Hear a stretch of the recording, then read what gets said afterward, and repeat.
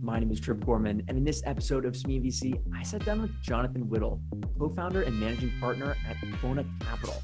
Quona invests in fintech innovators that are advancing inclusion across 3 emerging market regions. John is exclusively focused on Latin American fintech companies, and other Quona partners are specialized in Africa and the Middle East, as well as South and Southeast Asia. Jonathan is currently on the board of 13 Latin American technology companies. In this episode, we discussed how Quona leverages their insights learned from other emerging markets in Latin America, the hardest part of raising Quona Capital's $332 million Fund 3, how Jonathan's role changes on the board of technology companies depending on if he's board observer or a board member, and Jonathan's experiences living in Sao Paulo versus Buenos Aires. We discussed all this and more in this episode of Semilla.VC. Okay, Jonathan, could you start by telling the audience a bit more about your work history up to and including your current role at Quona Capital?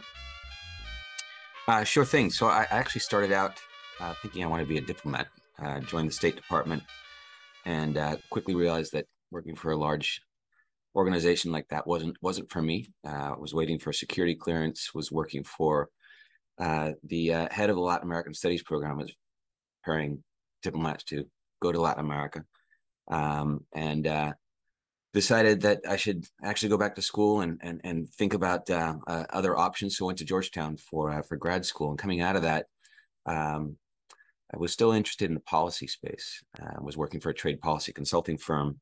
My boss at the time was a candidate for becoming a U.S. trade representative, which I thought was quite interesting. When that didn't work out, then I was very fortunate to join a startup in the telecom space that had been backed by a famed venture capital investor out of Silicon Valley called Arthur Rock. I was the first hire of the 3 founders, really aiming to build out wireless communications infrastructure throughout Latin America.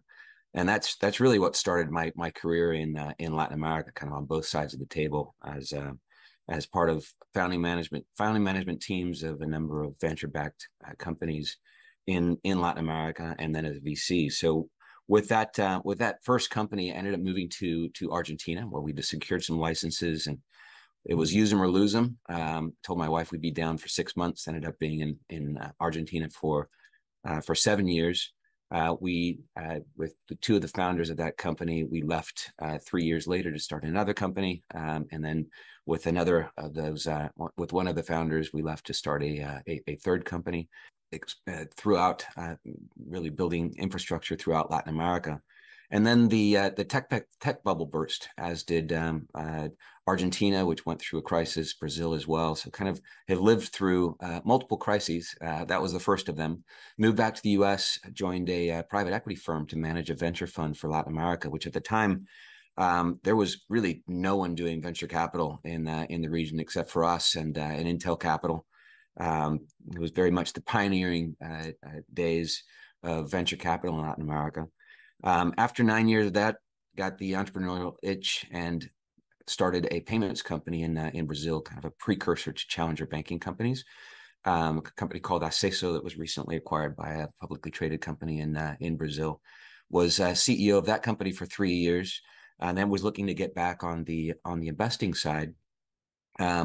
And met up with my co-founder Monica Brand Engel and the board at Acción, which is a nonprofit focused on microfinance. It was looking to sponsor what became Quona, a firm that's at the intersection of financial technology and financial inclusion, really using technology to be able to advance financial inclusion across emerging markets, which for me scratched 3 itches at the same time.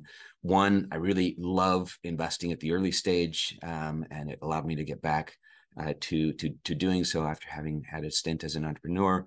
2, the company that I'd launched in Brazil was focused on bringing financial services to the and underbanked, and I think bringing financial services to those who are underserved across emerging markets was something that kind of gives meaning to your work. If you're going to do work, it's fantastic to also have some purpose that goes beyond just making money and providing for your family.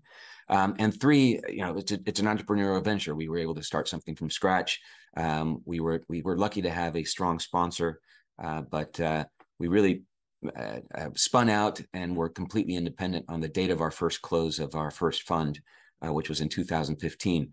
Since then, we're now investing out of our third fund. Our second fund was 2018. Third fund, we just announced the final closing of, but we've been investing out of it for about a year. So we're now at about $750 million of assets under management, a team spread across the globe, and been a fantastic ride. So that, in summary, is a bit of my background over the past few decades. Well, thank you for that, Jonathan. I'd be interested to know a little more specifically, what does Quona Capital do differently? Sure. So when we started the firm, we really set out to prove to the markets that we could deliver both top financial returns and measurable social impact. We believe that there's a growing universe of investors that are really looking for a combination of the two, but they're not willing to compromise on the former. So we are a financial first impact fund. We aim to be and have been in the top quartile of our peers in venture capital, while delivering measurable social impact by choosing investments that we believe are kind of inherently impactful by bringing financial services to underserved consumers and small businesses, and then working with them to be able to measure the progress there and deliver reports to our investors in combination with what we provide them on the financial returns. We and I think we really are part of that new breed of venture firms and of asset managers that are proving that you really can do both. You can deliver profits with purpose, and you shouldn't have to compromise financial returns to be able to invest in companies that are really helping to change the world. So I think that's the key thing that is different about us. The way that we operate is very much like our generalist VC peers. We're very disciplined in the approach that we take to choosing how to deploy our capital. We generally co-invest with other non-impact generalist VC funds, and I think what we bring to the market then is unique in that we've been able to combine the two. The other thing that makes us unique is that we are a truly global platform, but we're deeply embedded in and part of the local ecosystem of the countries that we invest in. So we have team members across South, Southeast Asia, Latin America, Africa, and the Middle East. Again, very much a part of the ecosystems in which we invest. I shared with you a bit of my 3-decade track record or experience in Latin America. I've been part of the VC ecosystem since the very beginning, and that's a similar story for my colleagues. But what we've really worked at is to have that combination of deep local ties and insight with a global platform wherein we operate as a single team. We make investments together. We have a single strategy. We invest out of a single fund, and we really look to draw out the strengths of a platform that has perspective and visibility into innovation that's happening across the globe, and a lot of that innovation is happening in emerging markets, to inform our investment decisions and to then bring value to our portfolio companies and co-investors by kind of connecting the dots. Right, there's a lot of learning to be had by leveraging a lot of these relationships that we have across the globe. So I'd say, those are the kind of the key things that make us a little different than other VC firms in emerging markets, and certainly in the US. I love it. And one of your biggest themes is financial inclusion, and I know you've discussed it in brief during one of some of your previous answers. But what does the term financial inclusion mean for you and Quona? Yeah, so it's actually fairly simple, right? It's really about expanding access to financial services for underserved consumers and small businesses. But it's really it comes from a fundamental belief that financial services is what makes economies work. It's what allows individuals to be able to pursue their dreams, protect their families, to reach their full potential. It's what allows small businesses to be able to thrive, and it's what ultimately allows the societies and countries in emerging markets to be able to prosper. Without financial services, not much happens, right? So we believe it's a real catalyst for change in all of our markets. The way that we approach impact or financial inclusion is with a 3-pillar framework, which is about access, quality, and markets. So access is pretty clear cut. It's about expanding access to financial services. Quality is about backing companies that are providing services that are doing good, not harm. And that's the case for most companies, but really there are some that we shy away from because we don't think that they are providing individuals and businesses with the kinds of services that are going to make their lives better. And then third, it's about markets, and that's that markets has a number of different ways to be viewed. One is kind of what we're bringing as a firm, which is demonstrating that we can deliver top financial returns and measurable social impact in order to bring more capital to this asset class and to kind of unlock, if you will, the billions and billions of dollars that is available from asset managers looking for that combination. But at the individual company level, it's really about backing companies that are demonstrating to the markets that certain strategies, certain strategies will work, that certain segments can be served at scale and profitably in order to bring more entrance into those markets and have impact beyond the impact just of the company that we're backing. We have multiple examples of that, but it's really about shaping markets, demonstrating to markets that certain strategies can deliver fantastic financial returns, which is what's going to attract more capital and have more and more impact at scale. Speaking about attracting more capital, you just publicly announced that $332 million Quona Capital Fund 3. What was the hardest part about raising this fund? First, congratulations. And then how will this fund deployment differ from past funds? So in many respects, this fundraising was easier than it was in our first two funds, in part because we've been able to demonstrate that we can deliver on our promise. I think our track record speaks for itself. It's been quite good. And we also have a fantastic group of investors, many of which have backed us in funds 1, 2, and 3. So a lot of re-ups. We were able to bring in quite a few new investors. And in part, that's because we started fundraising when the market was doing very well. We started fundraising in 2021. Challenges, obviously, in 2022, as the market changed, was raising capital in much more fraught times. Fortunately, though, we also are seeing that there is truly a growing universe of investors that is feeling pressure from their own constituency, from their investors, to look for platforms like ours that are delivering both financial returns and measurable social impact. So in many respects, I think we're beginning to see the fruit of the work that we've done over the last 8 years.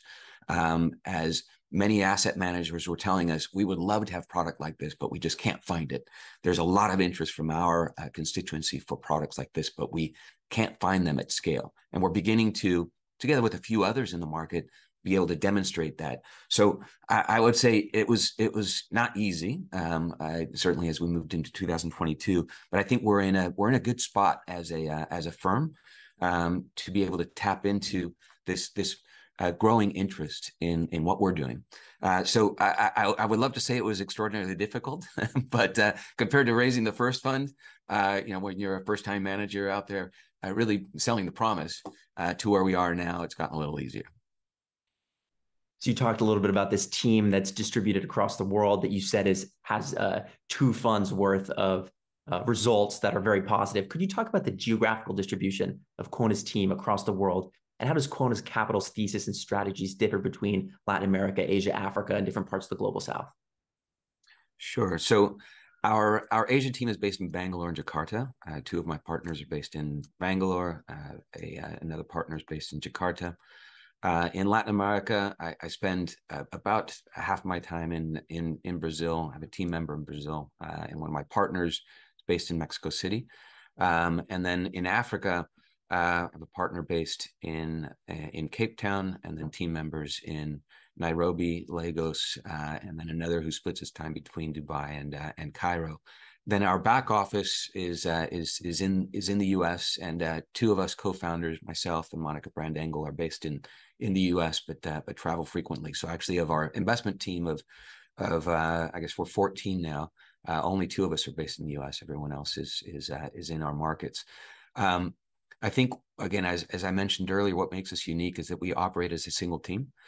We make investment decisions together. We spend a lot of effort and resources in ensuring that we are able to really coordinate and spend time together, ideate together, and make decisions together. And really draw from the strengths of perspective across markets that are different. And there are a lot of similarities, but there are different speeds at which development has occurred in our markets, which is then leading to different types of innovation, different types of opportunities.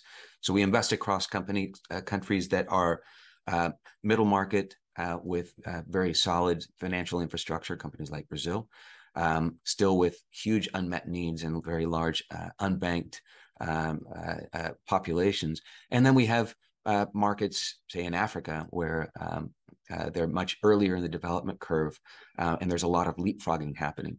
So we are seeing differences, I would say, principally around how long they've been middle-income countries and the sophistication of the financial and regulatory system that is creating, again, different types of opportunities. The cool thing is that many of our countries are, the countries that we invest in are kind of advancing toward the same ends, the same goals at different speeds. And so there's knowledge to be shared, not just at the company thesis level, but also at the regulatory level, and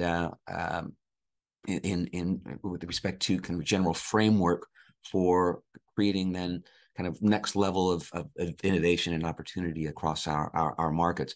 But definitely there's a difference in the types of opportunities we're seeing, say, out of India or Brazil versus what we might be seeing out of Kenya, Nigeria, or Egypt.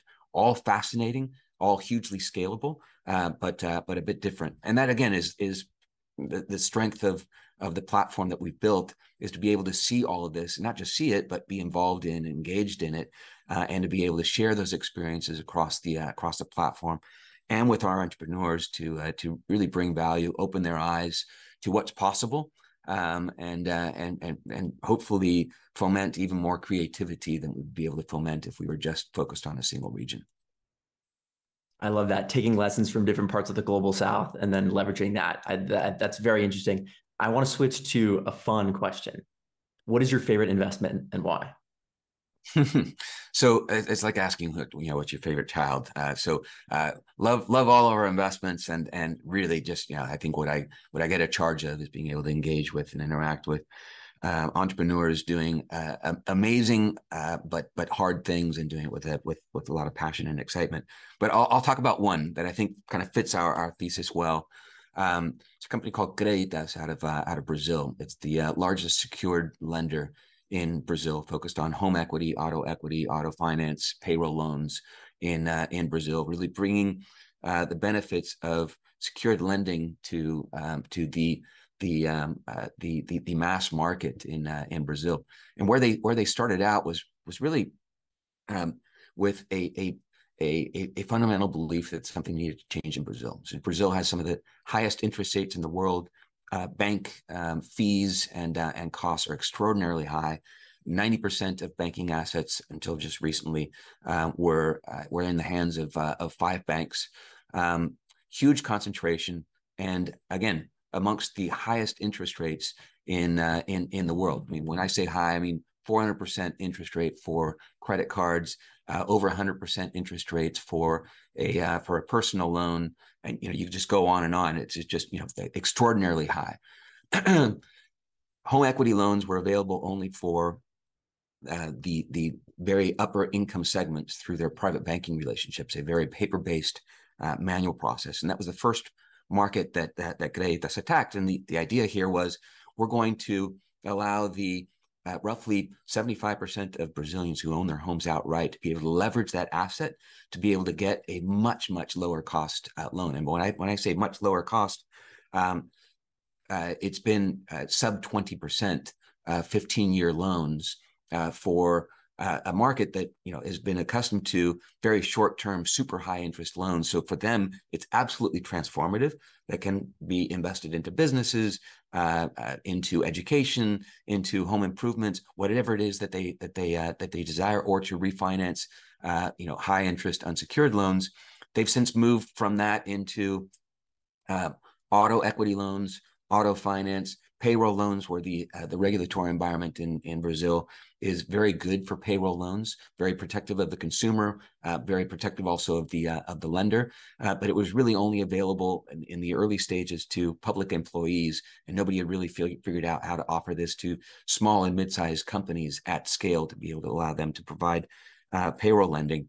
So for us, a fantastic thesis. And where are we now after having invested in the company Series A back in 2015, when the company basically had no revenues? It's now a over 3,000 employee company. The last equity round was raised at almost a $5 billion valuation. It's been able to attract about $1 billion in financing. Is now one of the largest players in secured lending in Brazil. And the cool thing is, it's now attracted a lot of other entrants who have seen that this middle mass market can be served at scale with technology and process, bringing the benefits of secured lending to them. And so it's now expanded the entire category. So you think about, again, our impact framework of access. They've expanded access to this financial services to underserved segments that previously didn't have access to this type of secured lending. Quality, because it's a truly quality product if you compare it to unsecured consumer loans at extraordinarily high interest rates. And then markets, in that they've impacted markets and have expanded the entire market. They are the market leader, which we're very happy about, but it's a market that has expanded by leaps and bounds as incumbent banks and as new entrants have recognized that there's a huge opportunity here and have pushed in. So that's one that I think kind of encapsulates our thesis really well: financial return and measurable financial impact at scale. What a phenomenal story. And I'm glad you didn't stop at the PR answer at the beginning of none were your favorite. So thank you for that. I really appreciate it. I want to now talk about, investing your time as someone who's living in a city, and you lived in Buenos Aires and you've lived in Sao Paulo. How would you compare living in these different cities? What are the differences? And how did you juxtapose some of the many similarities and some of the many differences? I have a real soft spot in my heart for Buenos Aires. We lived there when our kids were little. I had two kids who were born in Buenos Aires. Argentines are incredibly warm and welcoming. Some of our best friends, even now, after having moved away from Argentina in 2002, are Argentine. We remain in very close contact with them. Want Argentina to win the World Cup. But it's just a delightful city. Buenos Aires is. It's very European. You feel very, very comfortable there. The cuisine is amazing. The people are fantastic. It's a challenging place to do business, right? And that is it's the negative side of Argentina is just how challenging politics and business has been over the last 20 years. We were there during a period of a lot of hope and expectation in Argentina in the late 90s. Things have changed and become much more challenging. They remain challenging, but it's still, just an incredible place to visit. I love Argentine culture, and our friends there are extraordinarily dear. I think Sao Paulo is a very different city. Sao Paulo is huge, a little overwhelming initially. It's a massive concrete jungle. What it has, though, is just a pulsating energy. I find the business community there to be incredibly vibrant and fun to be engaged and involved with. I think the rules of play in Brazil are complicated, but they're the same rules of play for everyone, and they're fairly predictable, whereas Argentina has been very unpredictable over the last 20 years. Brazil is predictably complicated, but that means you can figure it out. It's not who you know. It's really about effort and putting the time into building an amazing team and navigating waters that are complicated for everyone, right? But it's a market that had the privilege of being engaged and involved with for the last 20 years or so, and have just seen over the last 15 in particular the development of an incredibly deep, vibrant, and healthy venture ecosystem with a number of very successful venture funds, kind of across the whole spectrum from early stage to late stage, a raft of entrepreneurs who built incredibly successful companies. Now a second generation of entrepreneurs who cut their teeth in some of those early startups.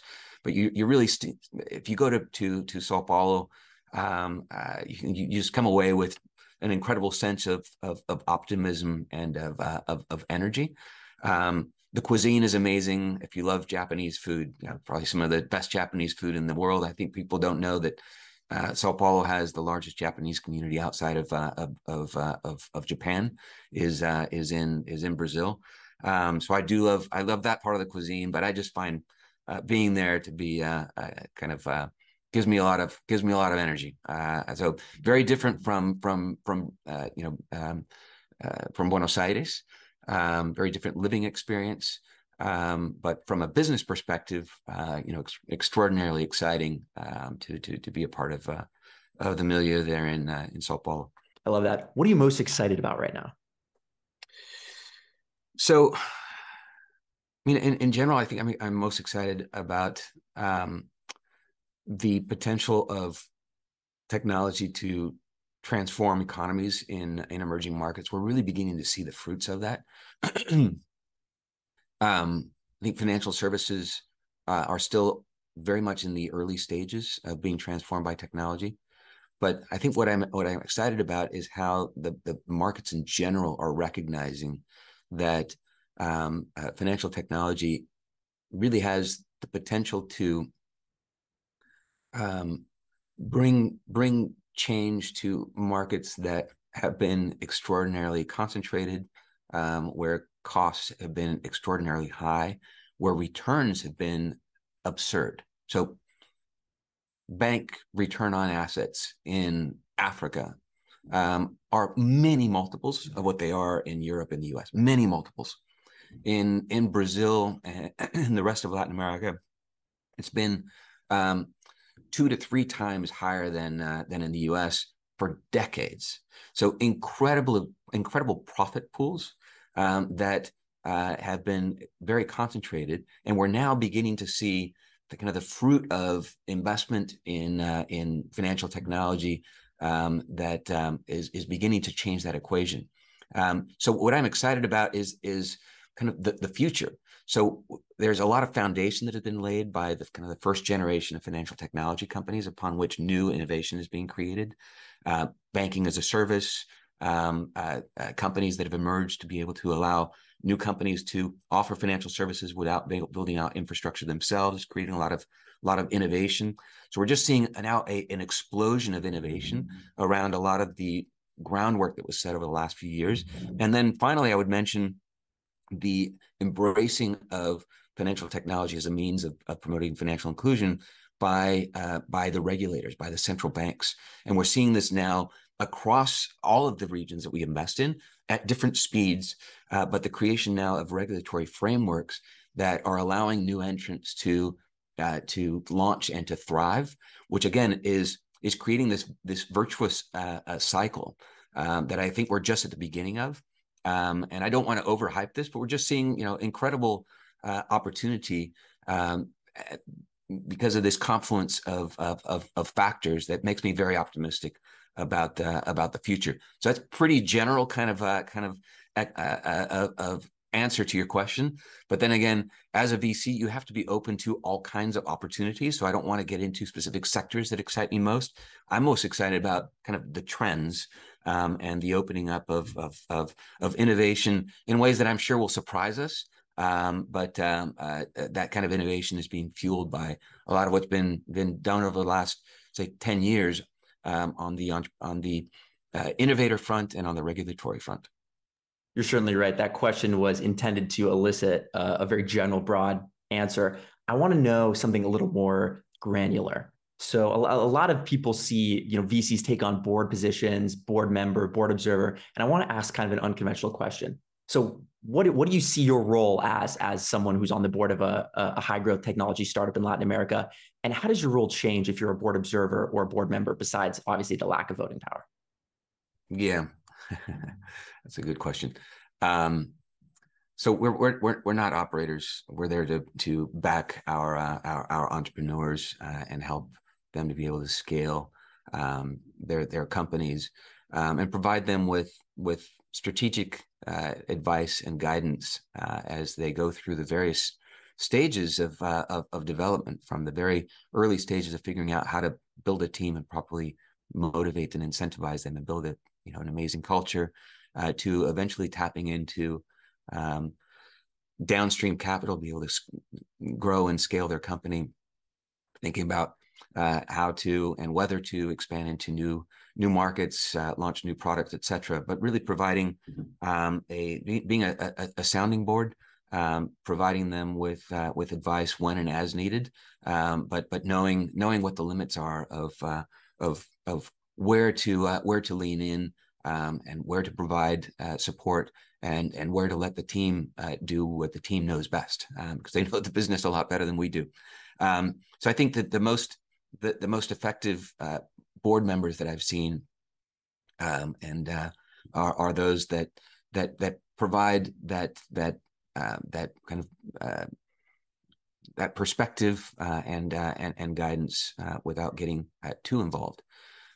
Interestingly, as a board observer, nothing really changes. So most of the boards that I participate in are very we make decisions by consensus. There really is it's important for the founders to be able to tap into the collective wisdom, if you will, of those sitting around the table. And whether you're a board member or a board observer doesn't really matter, because it's very relationship based. What changes is that the board observer doesn't have a vote, but otherwise, if you view this as a relationship, then there's relatively little difference between the two. In some cases, we've come into a company as observers. We generally are board members. We're generally leading or co-leading our investment, but there've been a few cases where we come in as board observers and not as voting members. In other cases, we kind of step back as the company grows, matures, as the board becomes a little large and unwieldy for voting purposes. Some of us who were there early will step back into an observer role. But in terms of the day-to-day engagement with the entrepreneurs, not much changes, because by that point, you really have developed a relationship and a dynamic that goes beyond whether you have a voting say or merely a shareholder with an observer's position, where you're kind of being able to be part of the story and see how things are developing, so that you can weigh in and opine and provide support as needed. But some of the best relationships actually are board observer relationships, and not board member relationships. I appreciate that context. Okay, so finally, I'm going to go into our final question. I have to ask Peter Thiel's famous contrarian question with uniquely Semilla.VC twist. What important truth about Latin America do very few people agree with you on? Well, I think I'll tell a truth that the insiders probably are feeling greater and greater conviction around, which is that Latin America is producing world-class companies and world-class leaders, and I think we're going to see more and more of them on the global stage. These are companies that are born in adversity, born in difficult environments. There's a lot of resiliency, but you have talent that is now beginning to have more and more confidence about expanding beyond Latin America and onto the global stage. So I would say, and I would predict, that we're going to see more and more companies coming out of Latin America that are going to surprise the world. These are companies that start out focused on a single market, generally then expand throughout Latin America, are born then with internationalization as part of their DNA, and that next hop and leap to the global stage is one that we're going to see more and more. So those of us that are doing venture in Latin America are increasingly convinced of that. We hope to convince the world. Yeah. What an excellent answer, Jonathan. Thank you so much for taking the time to come on the Semilla.VC podcast today. I very much appreciate your time. Thanks, Trip. My pleasure. Thank you for watching this episode of Semilla.VC. My name is Trip Gorman. Don't forget to like and subscribe wherever you view the podcast. And don't forget to check out our newsletter, Dealflow LA, which can be found by going to dealflow.la.